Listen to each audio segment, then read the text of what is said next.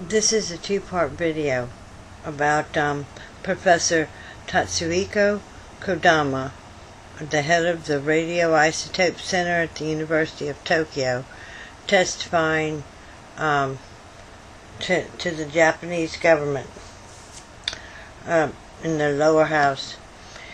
And I thought this was a really good video. It's a two-part video, but I put it all in one. I'm just going to read the captions for you. They were hard to read until I figured out to go to settings, other settings, and put a black background behind it. It's a really good video, and it's by Tokyobrowntabby. He's the one who, or this is the person who did the captions for us so that we could see what was going on. And I thought this was a really good testimony that he gave in front of the Japanese government. And the name of the two videos are Professor Kodama, angry about Japanese government's gross negligence. I'm putting both parts in the same video. And it's really good, and if you like this video, please go to Tokyobrowntabby and show your support and subscribe.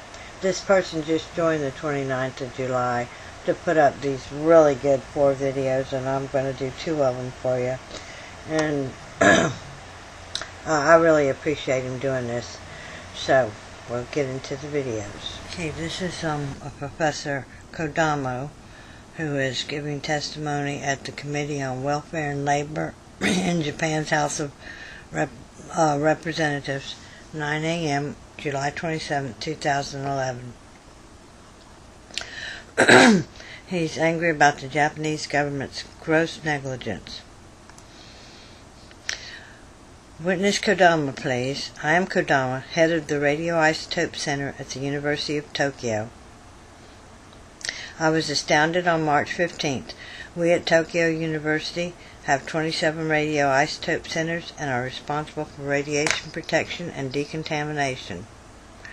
I am a physician myself and have been involved in decontamination work at facilities in Tokyo University Hospital for a few decades. We detected 5 microsieverts per hour radiation in Tokyomura in Ibaraki Prefecture about 9 a.m. on March 15th and notified the Ministry of Education and Science as the Article 10 notification as specified in the Nuclear Disaster Countermeasures Law. Later, the radiation exceeding 0.5 microsieverts an hour was detected in Tokyo. The level soon went down, and then on March 21st it rained in Tokyo, and with the rain came 0.2 microsieverts per hour radiation, and this, I believe, is the reason for the elevated radiation level to this day. Chief Cabinet Secretary Adano said at that time, "There is no immediate effect on health." I actually thought this was going to be a big problem. Why was I concerned? Because the current radiation damage prevention law is based on dealing with a small amount of radioactive materials that emit very high radiation. In this case, the total amount of radioactive materials is not much of an issue. What matters is how high the radiation is. However, in the case of Fukushima nuclear power plant accident, 5 microsieverts within 100 kilometers radius, he is referring to Tokyomura, 0.5 microsievert within 200 kilometer radius, referring to the Tokyo area, and the radiation extended far beyond, even to T's in Ashigara and Shizuoka. I'm so sorry how I pronounce these, as everyone now knows. When we research the radiation injury sickness, we look at the total amount of radioactive materials. But there is no definite report from TEPCO or the Japanese government as to exactly how much radioactive materials have been released from Fukushima. So, using our knowledge base at the Radioisotope Center, we calculated. Based on the thermal output, it is 29.6 times the amount 29.6 times the amount released by the nuclear bomb dropped on Hiroshima. In uranium equivalent, it is 20 Hiroshima bombs. What is more frightening is that whereas the radiation from a nuclear bomb will decrease to 1,000th in 1 year, the radiation from a nuclear power plant will only decrease to 1/10. In other words, we should recognize from the start that just like Chernobyl, Fukushima nuclear power plant has released radioactive materials equivalent in the amount to tens of nuclear bombs. And the resulting contamination is far worse than the contamination by a nuclear bomb. From a system's biological viewpoint, if the total amount is small, you only have to consider a respective amount on each person. However, when a vast amount of radioactive materials is released, they are in particles.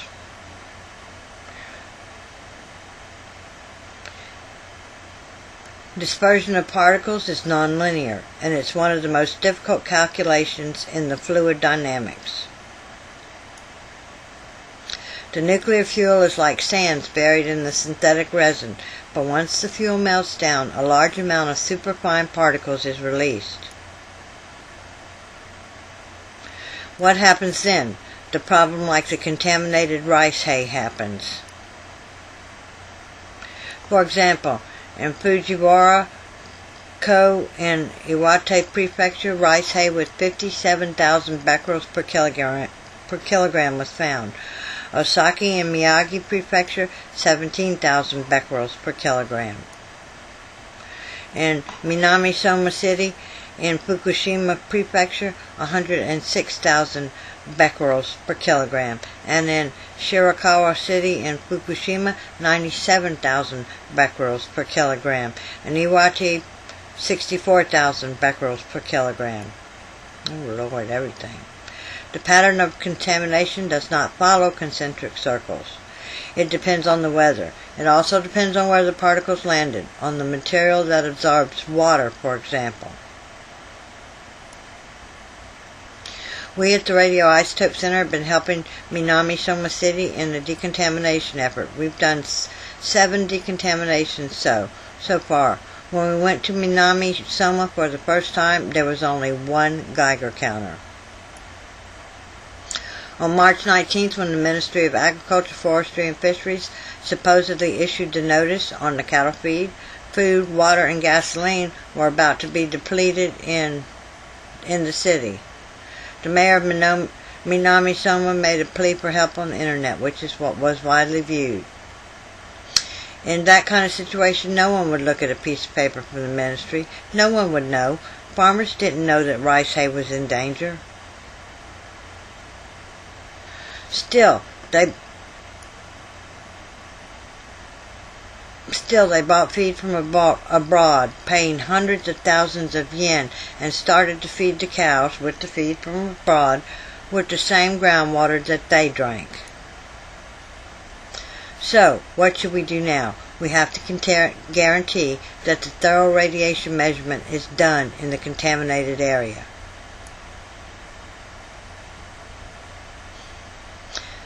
As I said before, there was only 1 Geiger counter in Minami-Soma City when we were there in May. May, that's too much. In fact, there were 20 personal survey meters provided by the U.S. military, but no one at the city's Board of Education could understand the English manual until we went there and told them how to use it.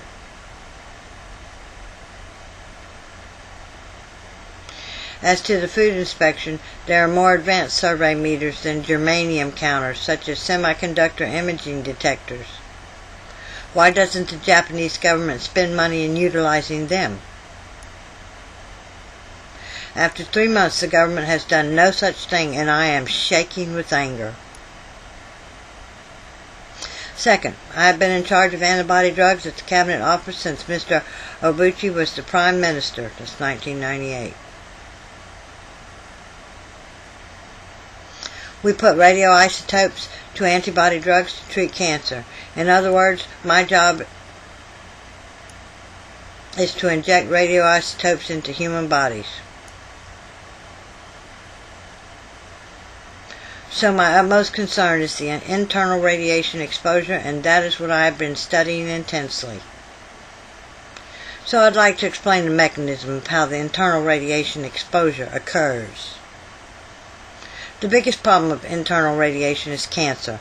How does cancer happen? Because radiation cuts DNA strands. As you know, DNA is a double helix. When it is in a double helix, it is extremely stable. However, when a cell divides, the double helix becomes single strands, doubles, and becomes 4 strands. This stage is the most vulnerable. Therefore, the fetuses and small children with cells that rapidly divide are more susceptible to radiation danger.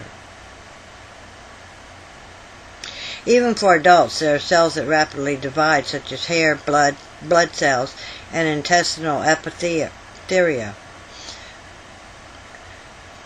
and they can be damaged by radiation. Let me give you an example of what we know about internal radiation exposure. One genetic mutation does not cause cancer. After the initial hit by radiation, it needs a different trigger for a cell to mutate into a cancer cell, which is called driver mutation or passenger mutation. For details, please refer to the attached document about the cases in Chernobyl and cesium. Alpha radiation is most famous. I was startled when I learned of a professor at Tokyo University who said it was safe to drink plutonium. Alpha radiation is the most dangerous radiation. It causes thoracic liver damage, as we liver specialists know very well. Internal radiation is frequently referred to as such and such millisieverts, but it is utterly meaningless.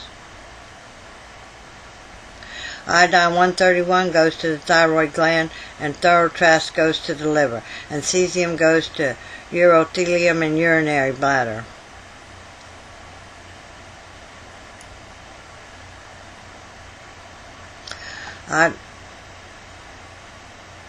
Iodine-131 goes to the thyroid. Whole body scan is utterly meaningless unless you look at these parts in the body where radiation accumulates.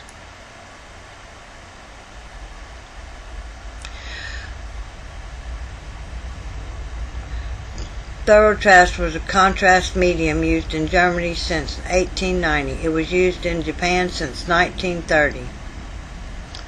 And I have to go to part 2.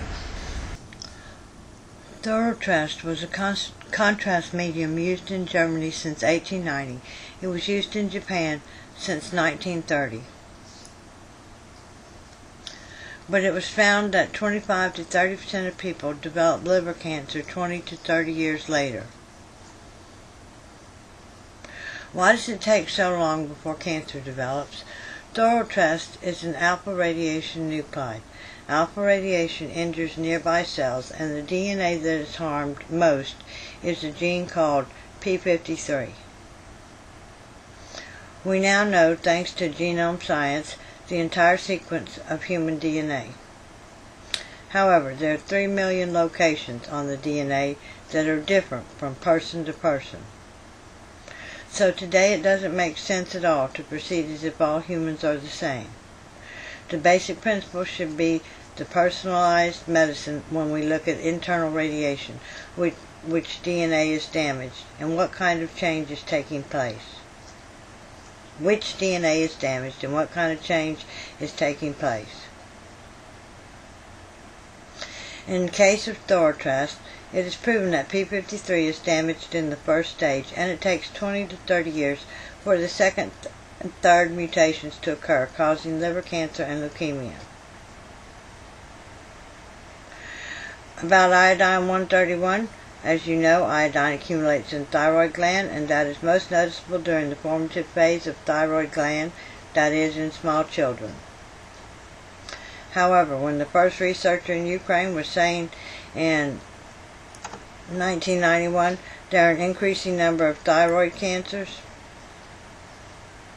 researchers in Japan and the U.S. were publishing articles in Nature magazine saying there is no causal relationship between the radiation and thyroid cancer. Why did they say that? Because there was no data prior to 1986. There was no statistical significance. The statistical significance was finally noted 20 years later. Why? Because the peak that started in 1986 disappeared. So even without the data prior to 1986, the occurrence of thyroid cancer and radiation exposure from Chernobyl had a causal relationship.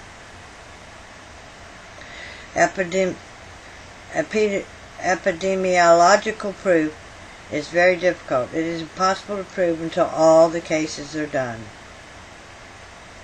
Therefore, from the viewpoint of protecting our children, a completely different approach is required. Dr. Soji Fukushima from a national institution called Japan Bioassay Research Center, which researches health effects of chemical compounds, has been studying diseases involving urinary tract since the Chernobyl accident. Dr. Fukushima and doctors in Ukraine studied parts of bladders removed during more than 500 cases of prostatic hypertrophy surgery.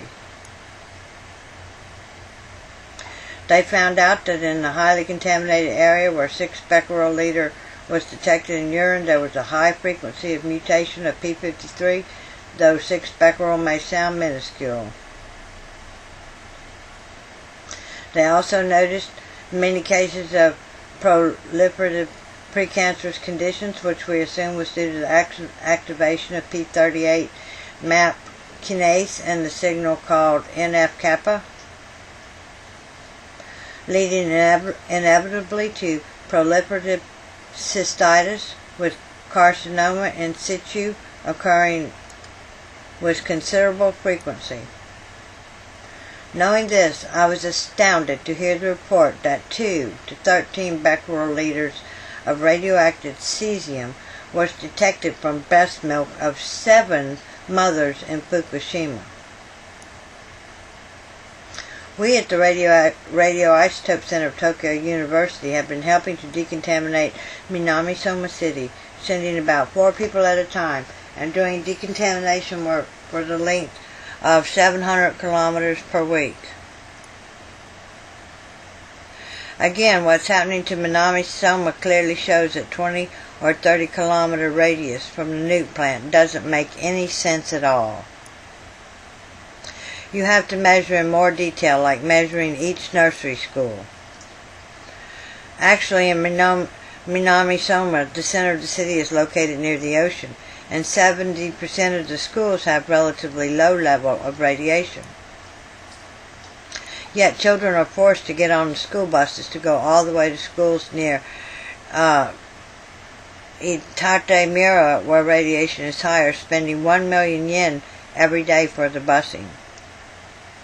I strongly demand that this situation be terminated as soon as possible.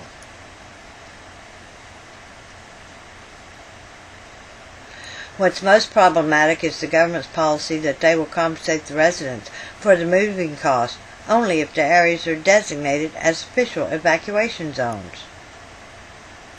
In a recent committee held at the House of Councilors, the upper house, then President Shimizu of TEPCO and Mr. Kaida, Minister of Economy, Trade and Industry, answered that way. I ask you to separate the two immediately: compensation criteria issue and children's safety issue.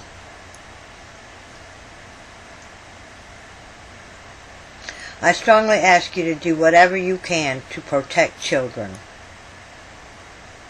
Another thing is, what I strongly feel when I'm doing the decontamination work in Fukushima is that emergency decontamination and permanent decontamination should be dealt with separately.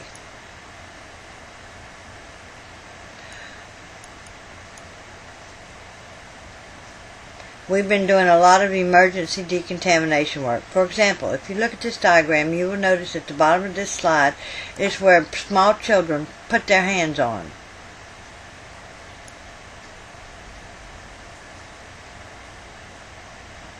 Every time the rain streams down the slide, more radioactive materials accumulate.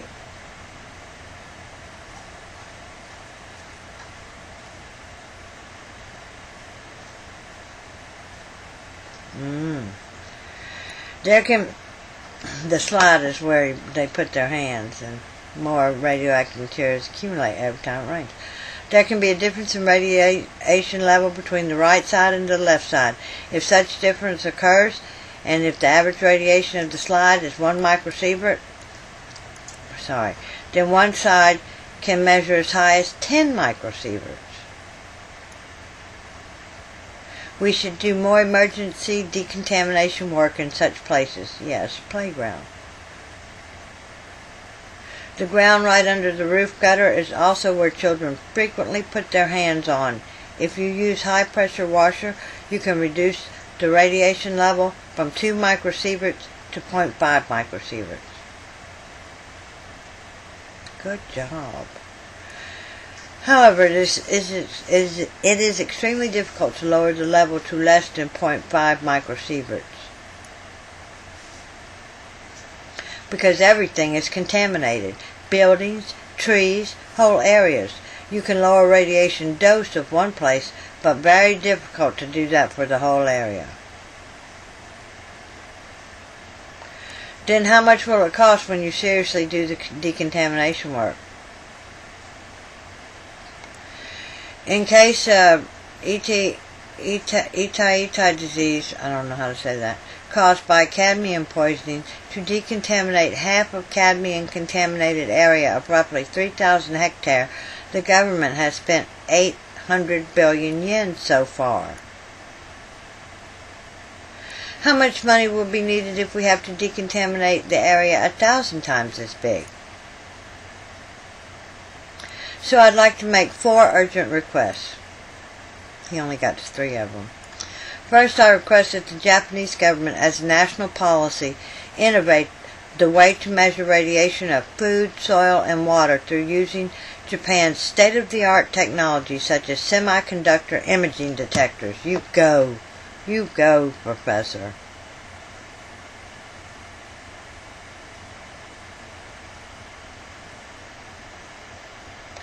This is absolutely within Japan's current technological capability.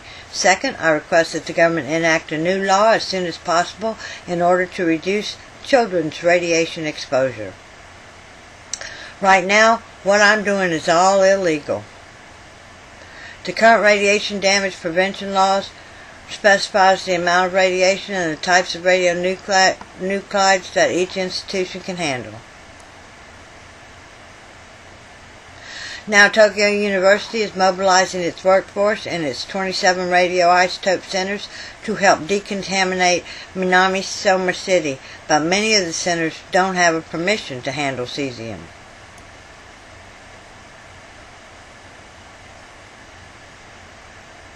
It's illegal to transport it by cars.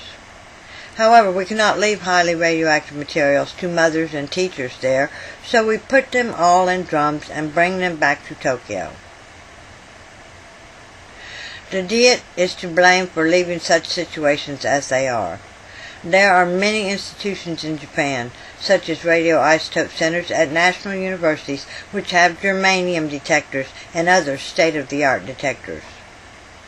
But how can we, as the nation, protect our children if these institutions' hands are tied?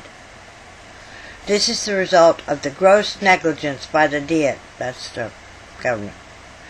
Third, I request that the government, as a national policy, mobilize technological power of the private sector in order to decontaminate the soil.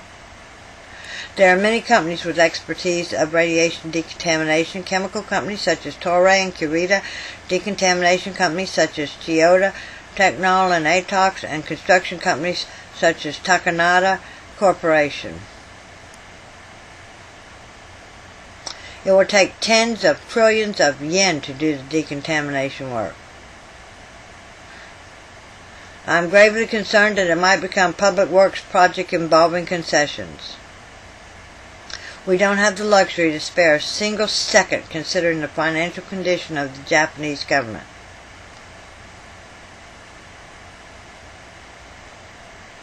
We must figure out how we really do the decontamination work. What on earth is the Diet doing when 70,000 people are forced out of their homes and wandering? Whew. That was pretty good.